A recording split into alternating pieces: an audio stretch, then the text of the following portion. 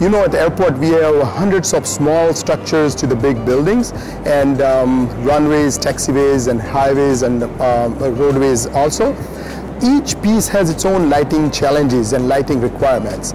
So to fulfill that, we do different energy program to change the lightings or to replace the lamps itself. So change almost 6,000 T8 lamps with LED. It's a low cost, first of all. It's a marginal cost of any full fixture change. But it gives same energy conservation, long life, and the brighter light. So throughout the life of that lamp, it gives the exact same amount of light. So this is the baggage area for Terminal 1.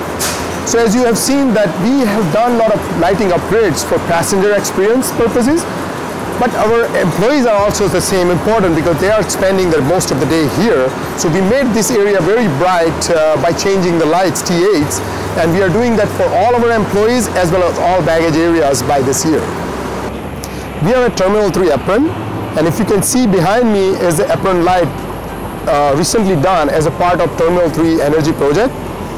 Within this project, we are looking to change 100% of Terminal 3 lights to LED.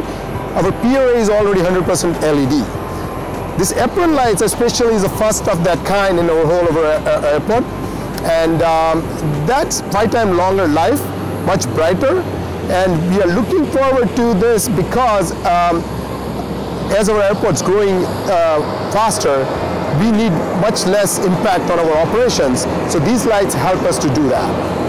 Today I have only shown you the lighting projects, but overall energy conservation programs so far saved us about 20 million kilowatt hours, which is almost to 2,400 Ontario homes.